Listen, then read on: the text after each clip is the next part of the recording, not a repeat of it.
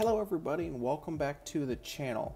In today's video, as I promised last week, I would finish up the Galar Partners tin with this Sobble or Inteleon, however way you want to go, Galar's Partner tin. The last two tins didn't necessarily give me the best of luck.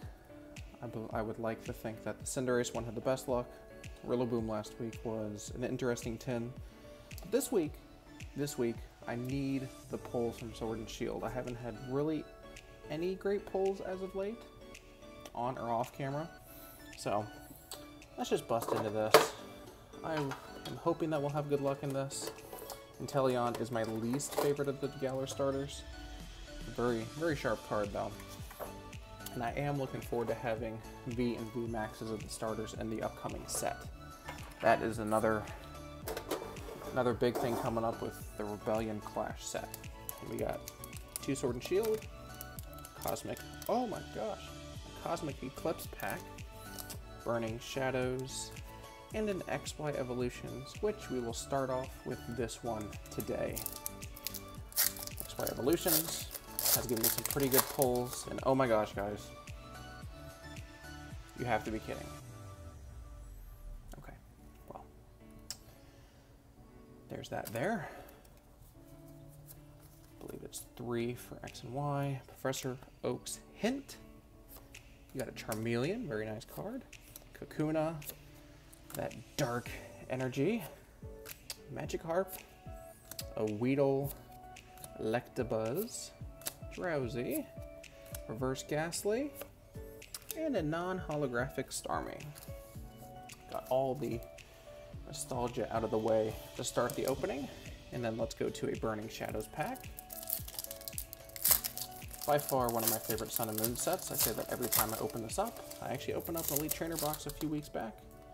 If you guys haven't checked that out, go ahead and check it out. There's the code card for you guys. Fighting Energy, a different energy. Let's go. Sismere, a Porygon 2, Charmeleon, a Lowen Grimer, Sneasel, Charmander, Brawler, Meowth, Riolu, and a non-holographic Malamar. Okay, first two packs down, nothing too spicy. Cosmic Eclipse has the potential for some good openings. Man, these packs are just tearing right in. Wow, I'm actually a little surprised. Take that there. 4 to the front. And an Electric Energy. Let's go. Rapidash. Vibrava. Probopass. I don't know why they needed to add the beard and all that to the nose pass. I don't know. It's not my favorite. It's okay. Julibur. Tangela. An Eevee. Duskull. Temple. Trapinch. Ooh, and a holographic Sawsbuck. That is very nice. I haven't pulled that. Very nice holographic pull. Okay, guys, here we go. This is what we are looking at right now. Sword and Shield, just like last week. I would love the gold Zamazenta or the gold Zacian. Let's start with Zamazenta. I, of course, played Pokemon Shield. There is the code card right there for you guys.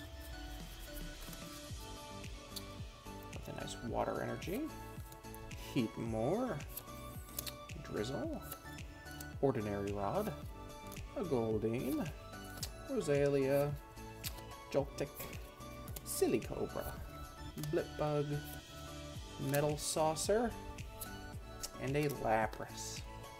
Just a regular Lapras.